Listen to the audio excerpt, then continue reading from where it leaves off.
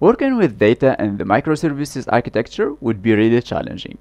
Let's take the use case of microservice A who wants to get data from microservice B. We would have 4 different approaches to solve this problem. The easiest one is to have the direct HTTP request from A to B.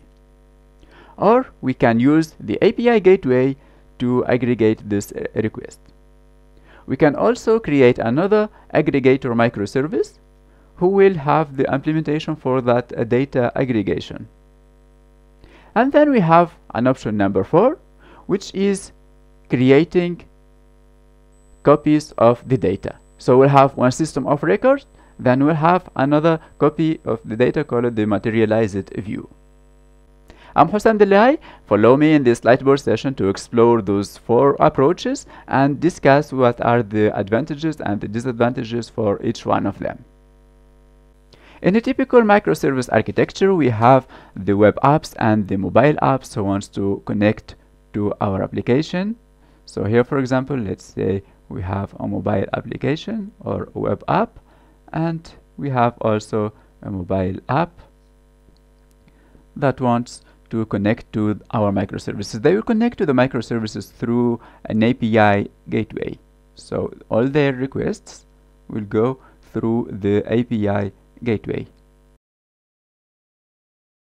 The API gateway then will take those requests and it will proxy them, or it will forward them into the microservices, because API gateway have access to all of the microservices in my system. It have access to the microservice one for the product catalog, for example. So I add that here. Let's say this is the catalog microservice.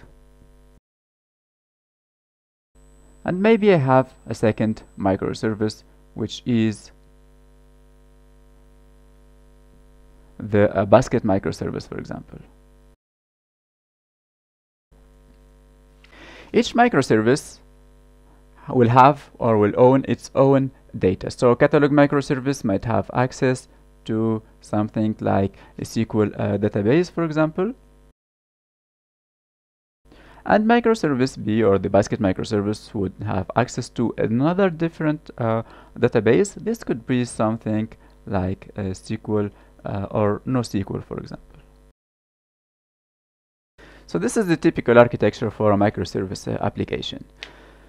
Now let's take a look at one of the use cases right here. So let's say now from my web app or the mobile app, I have a user who have seen what I have in the catalog. So he issued a get HTTP request to get all the products from the catalog. Those products will be retrieved from the SQL database, where I have all the details about the products. Then he choose one product and click add to the basket. This will create a post request and this at this level, and that would be handled by the API gateway. In that HTTP post request, the API gateway will get the ID or the product ID of the chosen product to be added to the basket, and it will pass it through the HTTP post. So here we'll have as parameter the ID of that product. Then at the level of the basket microservice, it will retrieve that, or it will get that HTTP post and the ID of the product, and then it will try to save that product in its local database. But here it have only the ID of the product, and then the basket microservice needs more information about the product, like the name of the product, the price, and so on. And as we said, it's the only microservice who owns that data is the catalog microservice.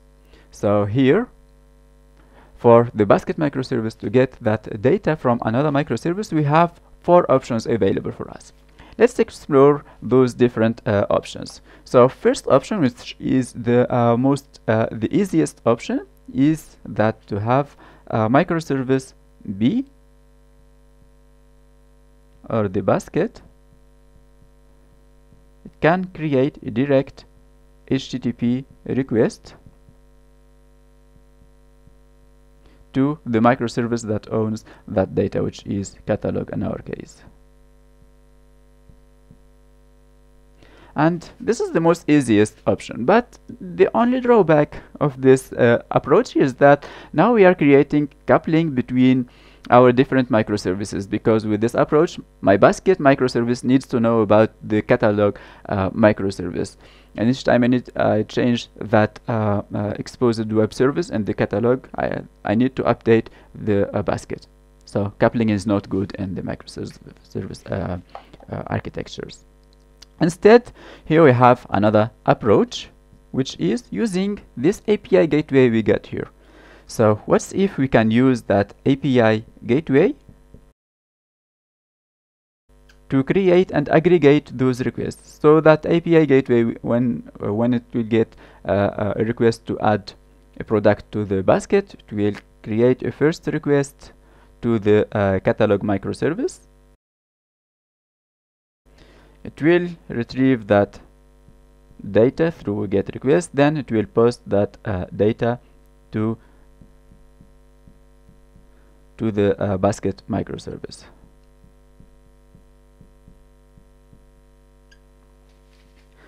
And this, now we don't have the coupling or the direct communication between the different microservices, because this will be handled by the API gateway. But with this approach, now if we have lots of requests that would go across multiple microservices, then here we'll have all of those requests created in the API gateway, and that adds lots of responsibility and lots of intelligence to the API gateway. So we are creating lots of dependencies and to the API gateway. So we don't want to do that. For that, we can have an approach number 3, which is here we'll be keeping using the API gateway, and the API gateway will still connect to the catalog and the basket microservice, but with only one difference here is that now, instead of having the API gateway handling those type of requests where we need to aggregate data, this will be handled by another aggregator, microservice aggregator.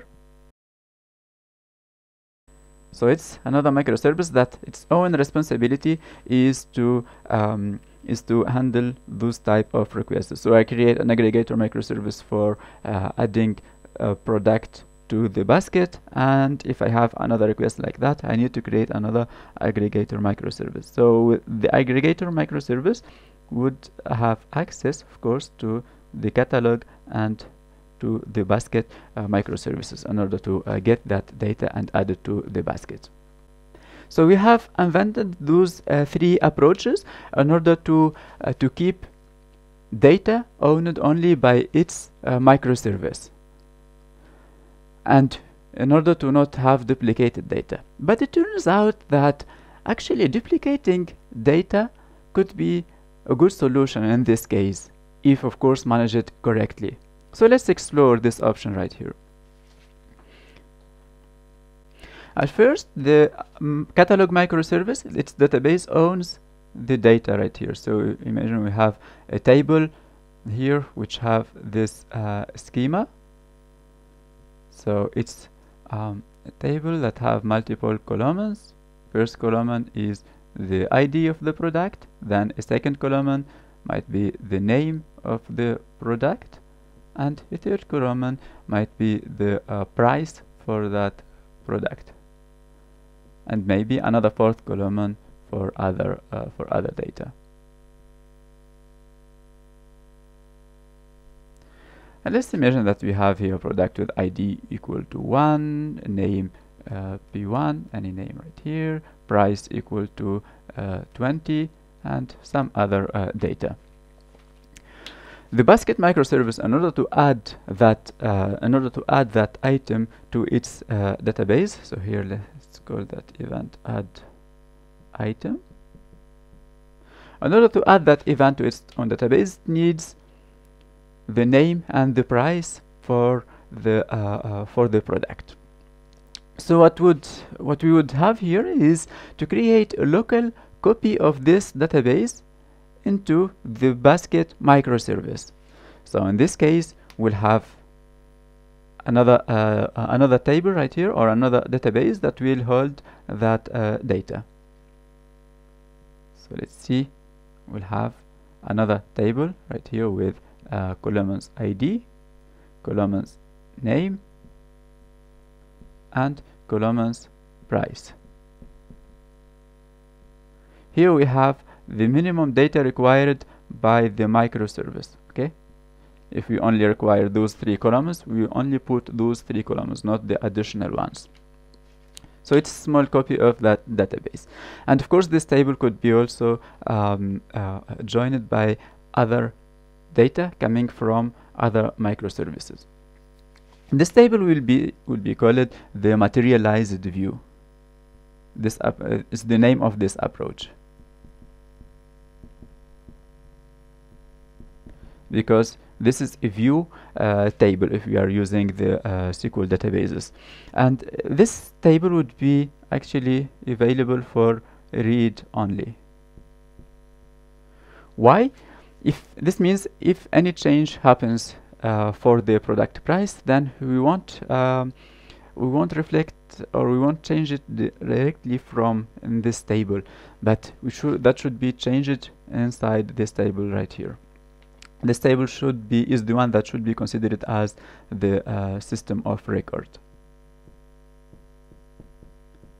It's the table that holds the real values for the database.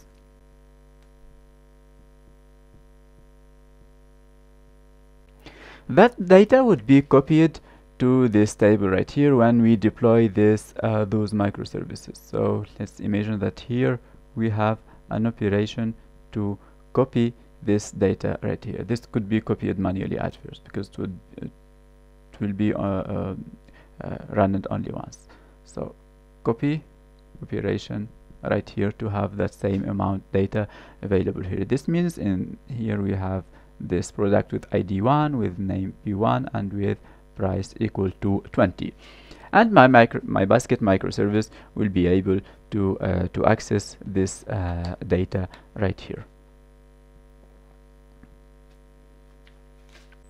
So when it gets that HTTP post request to add an item to the basket, it will get the product ID. It will look for that product ID now, not in this catalog microservice, but to look for that product in its own materialized view table right here.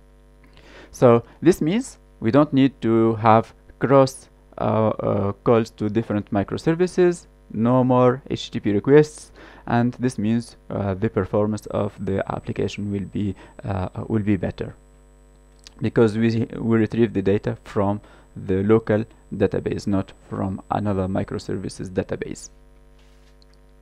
But one challenge that will arise here in this case, what's if, for example, for any reason, the price of the product with ID 1 would change from 20 to 25, for example.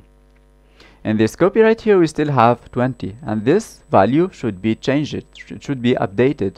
So here we have a mechanism or an approach to update the data right here, and that could be done through data synchronization. So here we need to synchronize the data. Of course, we won't create a direct connection between the different databases, but that synchronization for the data would be done through the microservice catalog.